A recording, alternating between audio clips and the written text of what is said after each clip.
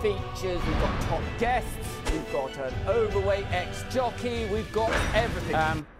What? No, just going to say It's meant to be a fast-moving programme. Oh, don't. Okay?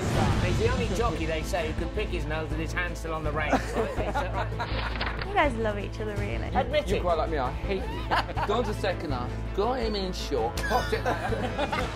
How slow is he pushing it, lads? About a year later, I fell at the same fence, and as we were coming out, the guy looks across and goes, "Here's the clay, baby." You've got to travel back with him tonight now, right? He nearly fell off there.